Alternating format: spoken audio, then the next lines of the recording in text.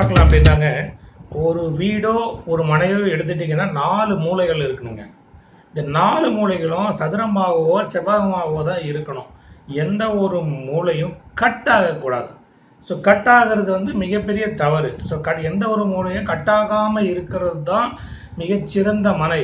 அந்த மனையில தான் பெரிய அளவில் நல்ல எனர்ஜி உருவாகும். ஒன்று சதுரமாக இருக்கணும், இல்லைன்னா செவ்வகமாக இருக்கணும். ஒரு மனையோ இல்லை வீடோ அதில் மூலைகள் எதுவுமே வந்து கட்டாகாமல் இருக்கணும். எந்த மூலையும் கட்டாக, வடகிழக்காக இருந்தாலும் சரி, தென்கிழக்காக இருந்தாலும் சரி, தென்மேற்காக இருந்தாலும் சரி, வடமேற்காக இருந்தாலும் சரி. இது வந்து பிளாட்டுக்கும் பொருந்தும், வீட்டுக்கும் பொருந்தும். இந்த 4 கட்டில் வந்து முக்கியமான வந்து தென்மேற்கு என்று சொல்லப்படுகிற நைருதி மூலை வந்து கட்டாகவே கூடாது. இது வந்து கட்டாகனா அது மிகப்பெரிய விளைவுகளையும் பிரச்சனைகளையும் அந்த தென்மேற்கு மூலை உருவாக்கும். இது எப்படின்னா, அந்த தென்மேற்கு மூலை கட்டாக இருந்ததுன்னு வைங்களேன், இந்த படத்தில் காட்டியது மாதிரி இந்த மாதிரி கட்டாக இருந்ததுன்னா இது என்ன பண்ண ஆரம்பத்தில் பார்த்தீங்கன்னா பெரிய அளவில் வளர்ச்சியை கொடுக்கும். ஆனால் போய் நம்ம அங்கே வாழ்கிறவங்களுக்கும் அந்த இடத்த வச்சிருக்கிறவங்களுக்கும் இதுக்கும் பாரு, நான் என்ன இவங்கெல்லாம் வந்து எல்லா மூலையும் கட்டானா அதான் இருந்தாங்க. ஆனால் இது வந்து பார்த்தியா நான் எப்படி இருக்கேன் பார்த்தியா, ஐயோ இதெல்லாம் சும்மையா, வாஸ்துங்கிறதெல்லாம் சும்மா அப்படிங்கிற ஒரு மனநிலையை அங்கே வாழ்கிற மக்களுக்கு இல்லை அது வாங்கினவருக்கே உருவாக்கும். ஆனால் என்ன ஆகும் அப்படின்னா, கொஞ்சம் லாங் டேர்மில் இது மிகப்பெரிய பிரச்சனைகளையும் மிகப்பெரிய துயரத்தையும் கொடுக்குங்க. இப்போ 4 மூலைகள் இருக்குன்னு வைங்களா, அது 4 மூலைகளாக தான் இருக்கணுங்க. இப்போ இந்த இடம் கட்டாச்சுன்னு வச்சுங்க, தென்மேற்கு மூலை இந்த படத்தில் காட்ட மாதிரி. எனக்கு அப்போ மூலைகள் என்னங்கன்னா 5 மூலைகள் ஆகிடும்.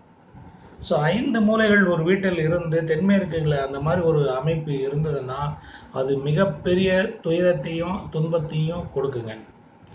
இது எப்படின்னு பார்த்தீங்கன்னா, தென்மேற்கில் 5 மூலைகள் உங்களுடைய மனையிலையோ இல்லை கட்டடத்தில் 5 மூலைகள் வந்துருச்சு அப்படின்னா தென்மேற்கு வளர்ந்த மாதிரி ஆயிடும். கட்டாக இருந்தாலும் தென்மேற்கு வளர்ந்த மாதிரி ஆயிடுங்க. வாஸ்துவை பொறுத்த வரைக்கும் ஒவ்வொரு மூலைக்கும் ஒரு அதிபதி கொடுத்தாலும் தென்மேற்கு ராகு என்ற ஒரு பாம்பு கிரகத்தை தான் அது ஒரு அதிபதியாக கொடுத்துருக்காங்க. அப்போ அந்த இடம் கட்டாகி இருந்ததுனால் அது மிகப்பெரிய பிரச்சனைகளை உருவாக்கும். அது மட்டும் இல்லை, அந்த தென்மேற்கு பகுதி என்பது லோயர் வெயிஸ்ட் அப்படின்னு சொல்லப்படும் இடுப்பு பகுதியையும் குறிக்கின்ற ஒரு இடமாகுங்க.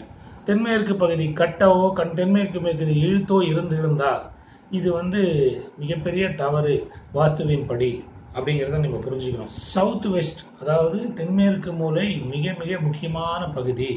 எப்படி வடகிழக்கு பகுதி மிக முக்கியமோ அதை விட முக்கியமான பகுதி தென்மேற்கு பகுதி.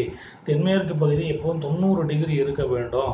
மற்ற பகுதியை விட தென்மேற்கு பகுதியில் தான் நிறைய நீங்கள் கான்சென்ட்ரேட் பண்ணணும்.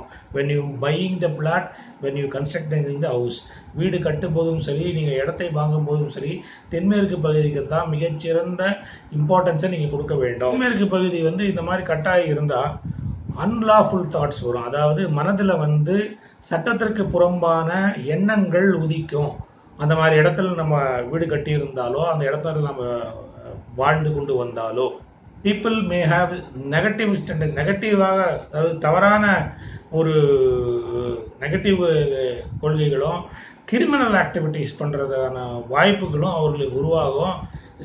சட்டத்திற்கு புறம்பான விஷயங்கள்ல அவங்க ஈடுபட துவங்கிடுவாங்க. நிச்சயமாக மரியாதை இழப்பும், சில பேருக்கு சிறை தண்டனையும், எக்கனாமிக் லாஸஸ், அதாவது மிகப்பெரிய ஃபைனான்ஸ் லாஸும் வரும். அதனால் தென்மேற்கு பகுதியில் கட்டு இல்லாமல் இருக்கிற நிலத்தையோ தான் வாங்கணும்.